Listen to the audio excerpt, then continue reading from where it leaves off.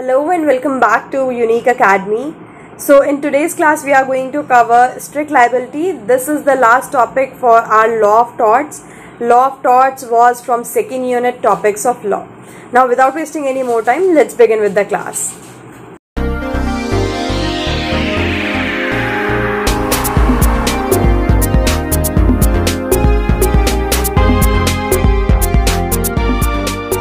Let's begin the last class of tort. Strict liability. Today we are going to cover strict liability. Now strict liability is unlike intentional tort or negligence. ठीक है, कैसे देखते हैं. strict liability tort do not care about the intention, आपका क्या इरादा था इस बात से कोई फ़र्क नहीं पड़ता, और केयरलेसनेस. ठीक है, जैसे नेग्लिजेंस में हमें प्रूव करना पड़ता था that there was a duty of care and then there was a breach of care and then there was a harm due to that breach of care. ऐसी केयरलेसनेस से भी कोई फ़र्क नहीं पड़ता है. in the case of strict liability it does not matter whether you did it intentionally or unintentionally, whether you were careless or careful. ठीक है, बस क्या ज़रूरी है that the defendant was caused the injury. Defendant को defendant की वजह से कोई इंजरी हुई है. The claimant does not have to establish any sort of or level of blame attributable to the defendant based on the intention or the degree of carelessness. जो सफ़र कर रहा है, जो क्लेमेंट है, जो विक्टिम है, उसे कोई भी लेवल ऑफ ब्लेम इस्टेब्लिश करने की ज़रूरत नहीं है. उसे बताने की ज़रूरत नहीं है कि उन्होंने ये इंटेंशनली किया था. उसे ये बात प्रूव करने की ज़रूरत नहीं है कि उनकी ड्यूटी ऑफ केयर थी and he did not did that care.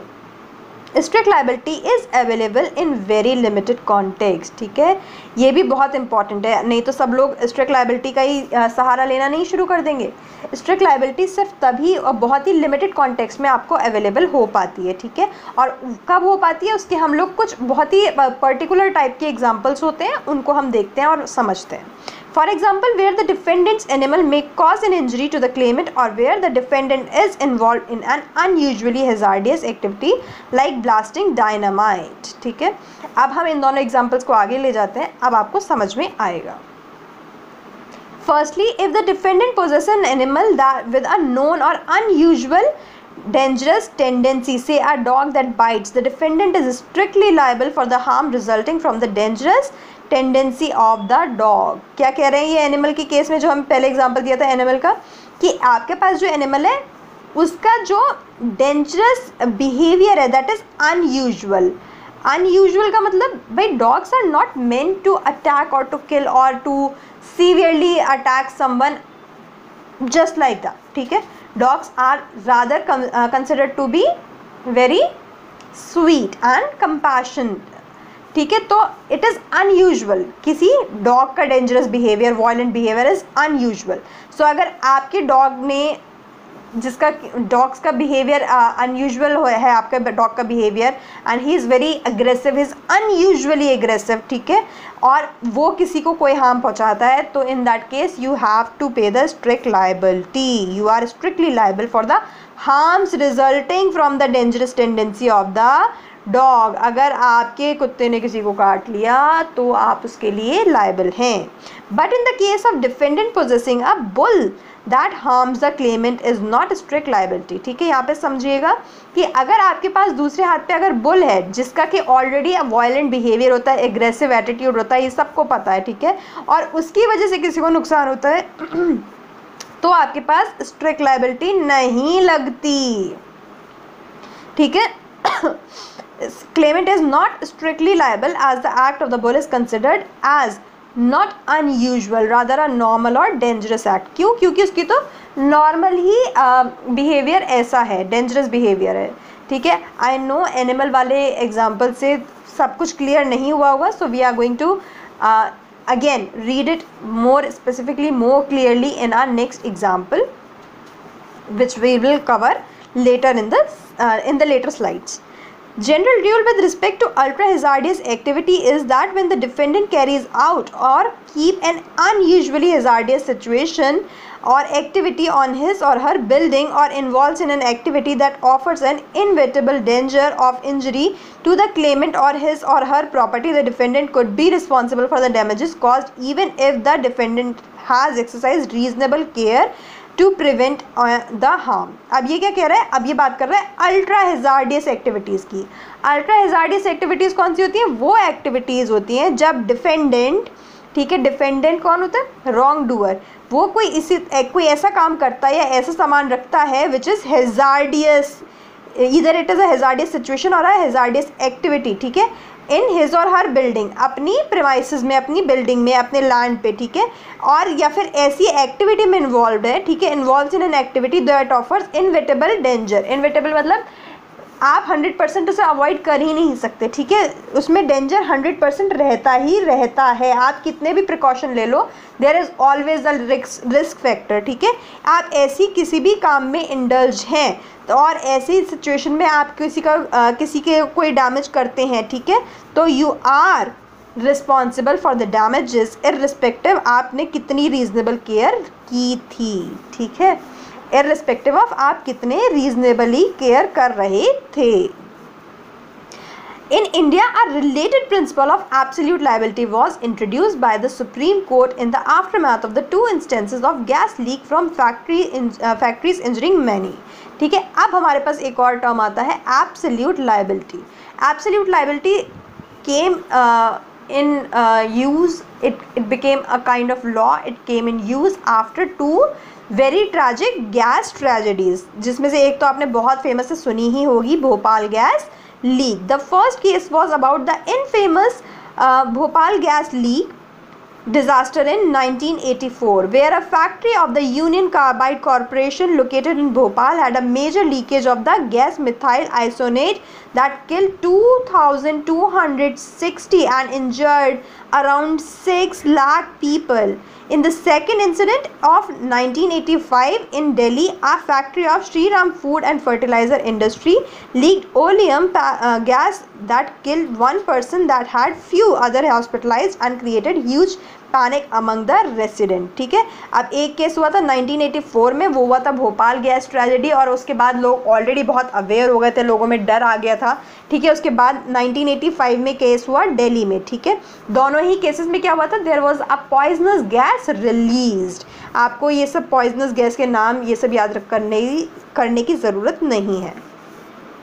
And then chief justice of India P.N. Bhagwati in the famous case 1987 case of M.C. Mehta versus Sri Ram Foods and Fertilizer Industry held, ठीक है। उसके बाद हमारे P.N. Bhagwati sir थे, उन्होंने अपना वो दिया, जजमेंट दिया, और उसमें ही said we were of the view that an enterprise which is engaged in hazardous or inherently dangerous industry which possesses a potential threat to the health and safety of the person working in the factory or residing in the surrounding areas owes an absolute and non-deligible duty to the community to ensure no harm result to anyone on account of hazardous or inherently dangerous activity in which it is engaged must be conducted with the highest standard of safety, and if any harm is done on account of such activity, enterprises must be absolutely liable to compensate for such harm, and it should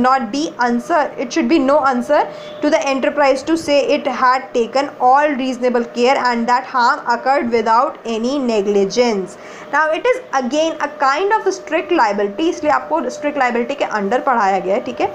जब ये दोनों cases हुए तो हमारे justice P.N. Bhagwati sir ने अपना judgement दिया, and he said that we are of the view, ठीक है, we are of the view कि ये enterprises, that enterprises which is engage in hazardous or inherently dangerous industry which possess potential threat to the health and safety of the person working in the factory and residing in the surrounding areas owes an absolute and non-deligible duty to the community to ensure no harm result to anyone on the account of hazardous or inherently dangerous activity in which it is engaged, ठीक है। पहली बात तो यहाँ तक इसे पढ़ के आपको समझ में आया होगा कि हम लोग यहाँ पे किस तरीके की एक्टिविटीज़ की बात कर रहे हैं, अल्ट्रा हेजार्डियस एक्टिविटीज़ की बात कर रहे हैं, ठीक है। कि ऐसी एक्टिविटी, आप ऐसी इंडस्ट्री जो ऐसा काम कर रही है जिनके फैक्ट्री में there is something so hazardous being worked upon, ठीक है, कुछ इतना हेजार्डियस हो रहा है कि वहाँ पे देयर इज़ इनएविटेबल थ्रेट, ठीक है, कि हमेशा आप 100% वहाँ पे सेफ्टी नहीं कर सकते वहाँ पे, और वहाँ पे जो काम कर रहे हैं उनके लिए, जो आसपास लोग रह रहे हैं उनके लिए, ठीक है। तो inherently dangerous activity in which it is engage must be conducted with the highest standard. तो ऐसी एक्टिविटीज़ को ऐसी एंटरप्राइजेस को अपने ये काम, ऐसी एक्टिविटीज़, हैजार्डियस एक्टिविटीज़ को हाईएस्ट स्टैंडर्ड, सिर्फ रीजनेबल नहीं, हाईएस्ट स्टैंडर्ड ऑफ सेफ्टी के अकॉर्डिंग करना चाहिए। सिर्फ रीजनेबल सेफ्टी नहीं, हाईएस्ट उसके हाईएस्ट स्टैंडर्ड्स के अकॉर्डिंग करना चाहिए।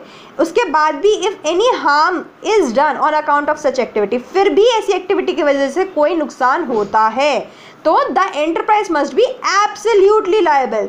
तो एंटरप्राइज पूरी तरह से लायबल होगी to compensate the people who have got such harm. ठीक है, यानी कि अगर कोई भी ऐसी इंडस्ट्री है जो ऐसे काम में है जो बहुत ही ज़्यादा हैजार्डियस है, डेंजरस है नेचर में, ठीक है, तो पहली बात तो उन्हें ये सब काम बहुत ही ज़्यादा standard, high standard of safety के साथ करना चाहिए। ठीक है, सिर्फ रीजनेबल स्टैंडर्ड के साथ नहीं करना चाहिए।